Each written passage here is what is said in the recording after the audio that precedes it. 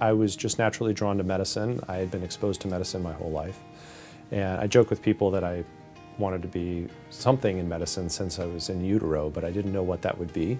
And I finally came around to the idea that I was a surgeon. Everybody else knew it around me, but I finally sort of came to that conclusion.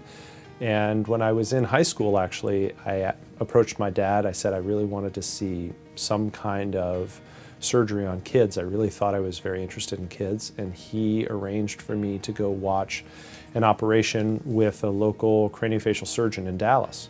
And so even as a 16, 17-year-old, I was in the operating room watching surgeries, and I was just fascinated by it. I thought it was just unbelievable and transformative.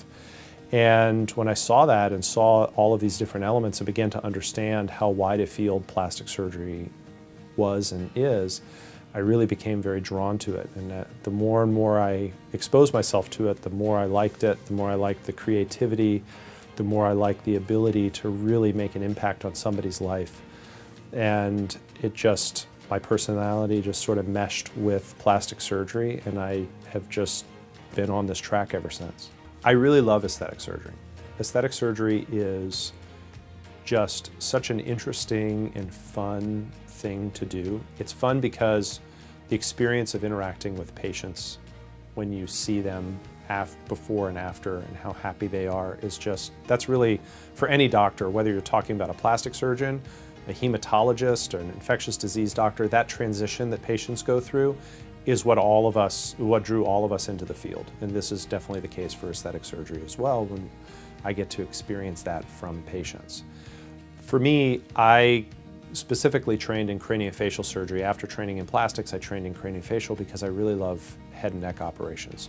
So a lot of my aesthetic focus has moved into the area of head and neck, obviously, rhinoplasties, facelifts, eyelid lifts, because that's the area that I have really spent a lot of time focusing. I like to combine the skill set that I have developed through doing craniofacial surgery with the skill set for aesthetic surgery, and using that sort of cross-training, just like a cross-trainer does when they're working out, lets me provide unique results to patients and gives me a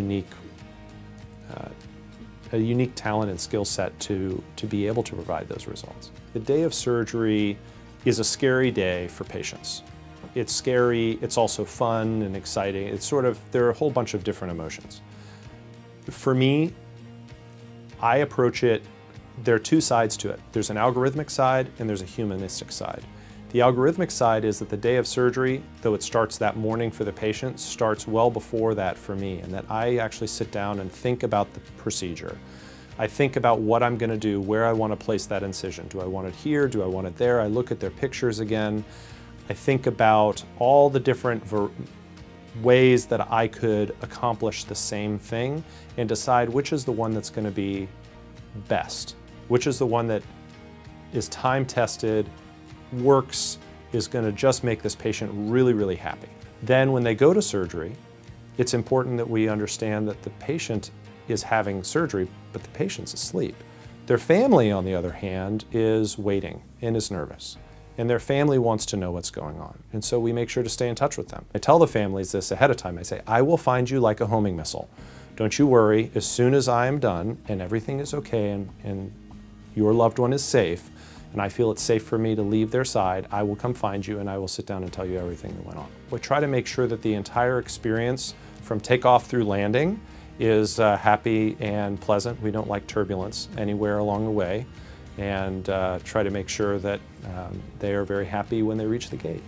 I think that for every person when they go see a doctor, I know when I go see a doctor, I want to know about them. I want to know not just where did they go to school, but I want to know where do they live, what do they like to do for fun, are they a normal person?